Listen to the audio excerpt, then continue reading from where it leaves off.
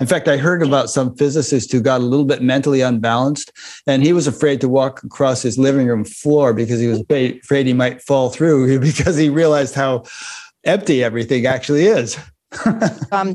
Yeah, if you start thinking of the quantum possibilities, then you kind of, the concreteness seems to vanish. And yet, paradoxically, possibility is the strongest thing in the world because it's what keeps atoms stable.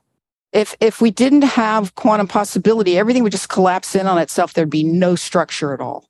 So it's an ironic thing. And in an atom, the more you try to compress the electron so-called cloud, because this is the non-locality, this is the indeterminacy. The more you try to localize it, the harder it's going to push back on you. So the physicists needn't have been worried. Possibilities will support you.